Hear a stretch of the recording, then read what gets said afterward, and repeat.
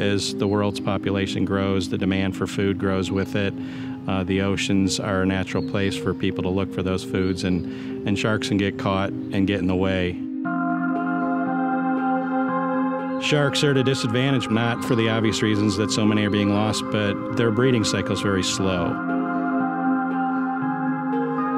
What is unique about sand tiger sharks is that the females, they take a long time to be considered mature reproductively. So it's a very slow rate of reproduction for an animal that already has its numbers declining in the wild. Ultimately, our goal here is to breed a species that there's not a lot of success with right now.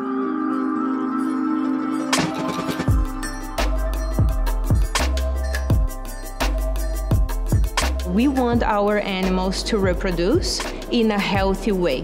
To do that, we need to study them and know when that's going to happen and how we can help them to reproduce. The more we understand about these animals, the more we can do for them in the wild. What we do here has an effect out there, and we don't want to lose these animals.